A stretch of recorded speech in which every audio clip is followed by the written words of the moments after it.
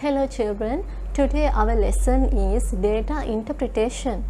Okay, in earlier lesson we learned how to collect data, how to collect information with the help of the tally mark, and thereafter we learned how to represent them using a table or a picture graph. Now we are going to collect information with the help of these type of picture graphs or tables. Okay, for an example, I have given you a table now, not a picture graph. Now it is a table. Okay, some information is given to you. Now we are going to collect some information with the help of this. Draw some information. Okay, during some months, the number of bottles sold. This is the first example in your textbook. Okay, so according to that, the table provides data on the sales of 175 milliliter bottles of fruit juice marketed by a company during the first 5 months of the year 2014. That collected data is represented here. So here the first question is, how many more bottles were sold in February than January? We can see more than the month of January. In the month of February, more bottles are sold. So they are asking how many more bottles are sold in the month of February than January. That means we need to subtract, need to get the difference. So at that time, in the month of February, 32,000 bottles were sold. From that you subtract the number of bottles sold in the month of January. So it's 2,000 bottles, right? Then in Roman number 2, the question is, considering the months of March and April, what was the total sales during these 2 months? Total sales means have to add these two. So in horizontal way or in vertical way, you can write in the month of March. It's better if you can write the names.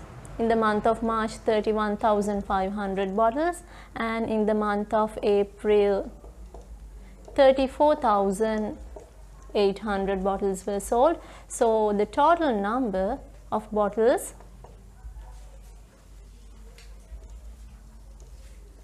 66,300 bottles were sold in total. Next in Roman number 3, considering these 5 months, during which month were sales highest and during which month were sales lowest? That is the first question. That means we need to find which month they have got highest sales and lowest sales. And along with that, another question is mentioned. What is that? What was the quantity of sales during these 2 months? Along with the month, you need to write the number of bottles which were sold. Right. Highest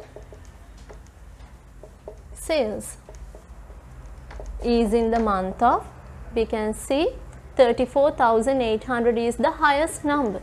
So in the month of April only they have got highest sales. Then what is that amount?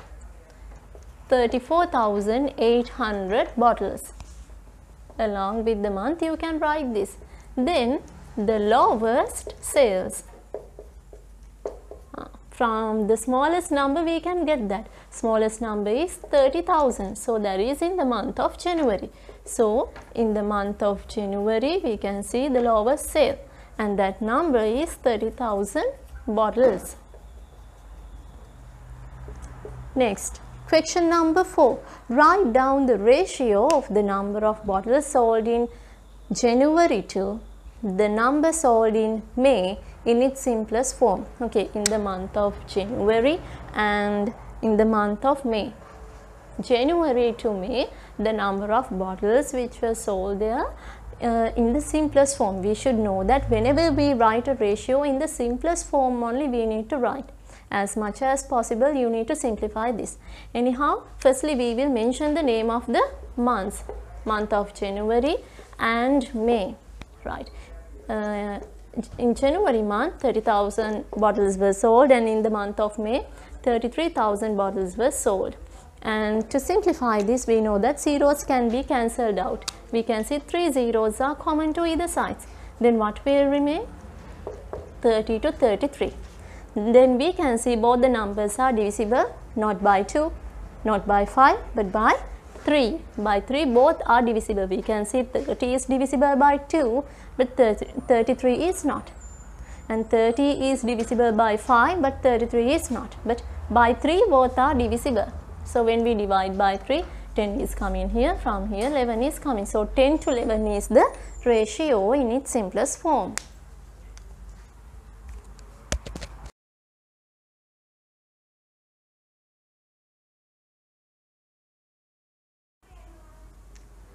Okay children, in the second example, the table represented the number of students in a certain school who passed the grade 5 scholarship examination during the last 5 years. Okay, so here question number 1 is find the total number of students who passed the exam during the given 5 years. That means you need to add simply. Okay, if you want, you can write along with the year in 2014-16.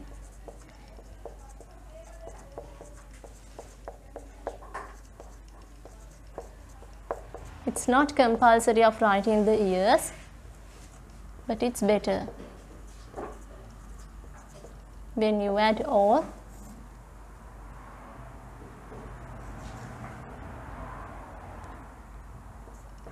(118 students). Then in Roman number 2, in which year the least number of students passed the exam? Least number of students, the least number is this one, the minimum number. Least number of students were passed in the month of 2015. Sorry, in the year of 2015. Next, third question, in which year the most number of students passed the exam? Okay, the maximum number is 35. So that particular year is 2018. Next, Roman number 4. How many more students were passed in 2018 than in 2015? How many more students? We can see this number is greater than here. That means in the year of 2018, many more students are passed than 2015. They are asking how many more students are passed. That means the difference should be found. So there we will subtract 10 from 35. 25 students. 25 more students are passed in the year 2018 than 2015. Next, Roman number 5.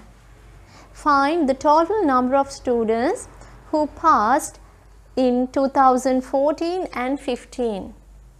14 and 15 means these two, right? The total they are, so we will add 26 students are passed in both the years as a total. Okay, if I am asking another question, another additional question, what can you tell about the number of students who passed this grade 5 scholarship examination in the last 4 years? What can you tell about the number of students who have been passed in grade 5 scholarship exam in last 4 years? In last 4 years. So why haven't they mentioned about this one, this previous year? And what is the special thing that you can see in these last 4 years? We can see the number of students who have passed is decreased here than the previous year. Usually annually it should be increased, but here it is decreased a little than the previous year, than the year 2014. But after that we can see gradually the number of students who are passing the exam is increased here. So that is the special thing that we can see, 10 to 24, 24 to 33, 33 to 35. So gradually it is increased there. So you can write it as the number of students who has passed grade 5 scholarship exam has been increased gradually. Okay, now children, with the help of a picture graph only, we are going to interpret data. That means when you are given a picture graph, how to collect different types of data. Earlier you were given tables. So with the help of the tables, you collected some information. The least number, the greatest number, the difference, the total, the ratio, likewise. Now you are given a picture graph. And in this picture graph, they have given us with one symbol that they are representing 10 vehicles. This is the first example given in your textbook under the subtopic. Okay. Sometimes they may not give us this explanation here. Understood? At that time they may give us one clue. So using that clue, you can find how many items are represented by one symbol given here. So you need to identify the clue given to you. Okay, but here there is no any problem like that. By one symbol 10 vehicles are represented. If so, by half of the vehicle 5 vehicles are represented. So according to this, is there any way to represent one vehicle, 2 vehicles, 3 or 4 vehicles, or else sometimes 8 vehicles? There is no any other way. We can represent only 10 vehicles and 5 vehicles using this symbol. Understood? So they have given us some questions. Actually, as a summary only you are given in the textbook, but I have given you few questions. So before going to the questions, whenever you are given a picture graph like this, according to this explanation, according to this description, you write the number of vehicles in this corner. It's better. It makes easy for us to answer all these questions. Otherwise, one by one we have to calculate. So the first thing you need to do here is write the accurate number of vehicles with the help of the symbol. Okay, here we know that 10, 20, 30, 40, 45. There are 45 vehicles. Here 10 vehicles. 10, 20, 25 vehicles. Here 5 vehicles. Here 20 vehicles. Okay, now the first question, what is the type of the vehicle? The type they ask. What is the type of the vehicle that joined highway most? We can see the greatest number is 45. That means cars joined highway most at this time. So we can write cars. Next, what is the type of the vehicle that joined highway least? Minimum number of vehicles, that is jeeps. Less number of jeeps join the highway, that means jeeps. Next, find the number of lorries. Find the number of lorries that joined highway. Okay, lorries, here 20, it's easy now. No need to count again one by one, 20 lorries. Next, find the total number of vehicles that joined highway. Need to add. So, 45 plus 10 plus, show the addition, okay? Direct, don't write the answers in any questions in mathematics. So when we add, what will come? We will count. By counting even can get 10, 20, 30, 40, 50, 60, 70, 80, 90, 100, 105. And the last question is, find the number of vehicles other than lorries that joined highway. Number of vehicles other than lorries.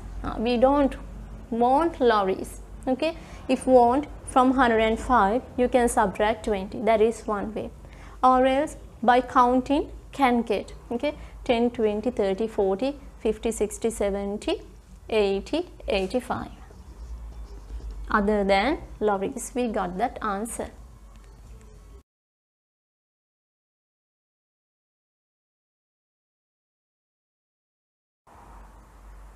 Now children, in the second example, we can see the pictograph given below represents the number of students who prefer each fruit in a certain school. Okay, but here there is a small problem. What is that? By one symbol, they haven't given us the exact number of students represented by. Okay, so we will go to the first question and we will see what they ask. In the pictograph, how many students are represented by the symbol this? By one symbol. If 400 students prefer bananas. Now we know that in the first row we can see the students who prefer banana are represented. Okay, so they tell us if 400 students prefer bananas, how many students are represented by one symbol? Okay, if you here in your mind you can get it as 400.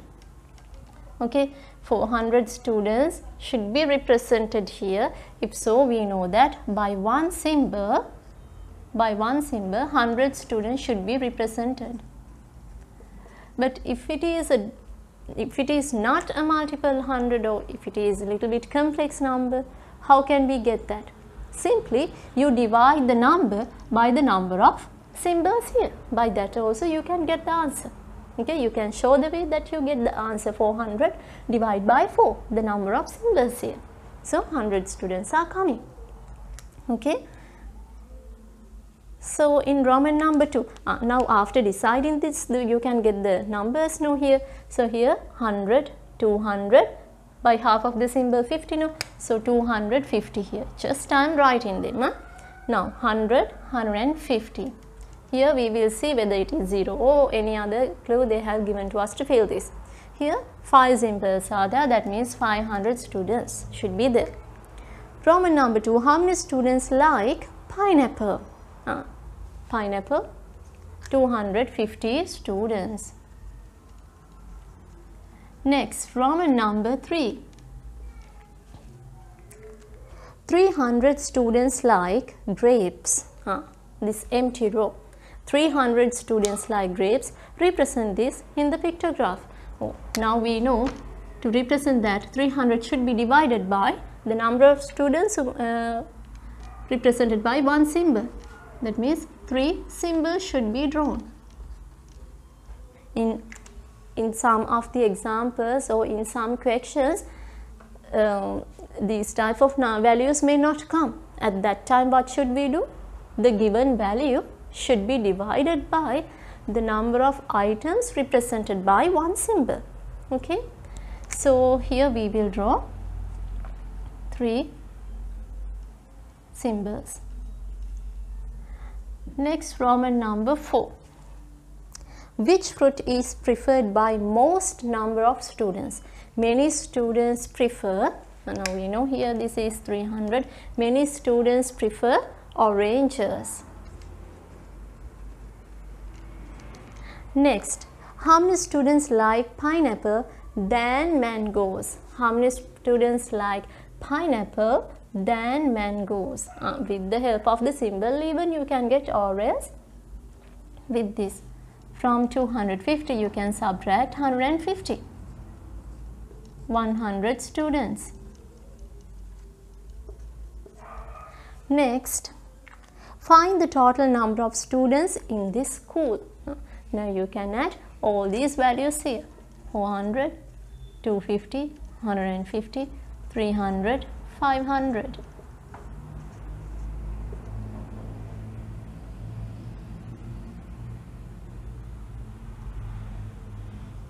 (1,600 students).